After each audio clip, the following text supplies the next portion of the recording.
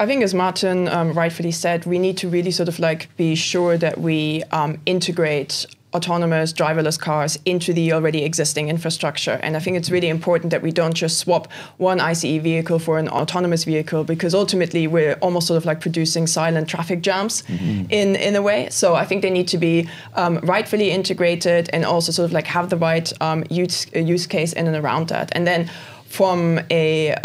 sort of like another angle, what I would love to see is have these autonomous vehicles or any, I guess, future mobility service integrated into nature, so that we can sort of like continue to focus on regeneration and parts where we've obviously laid either massive car parks or we build a lot of highways cross-fund. So I think the nature-based implementation is extremely important to sort of like make sure that the species are still there by tomorrow, but also to retain some of that sort of like natural environment, which is really key.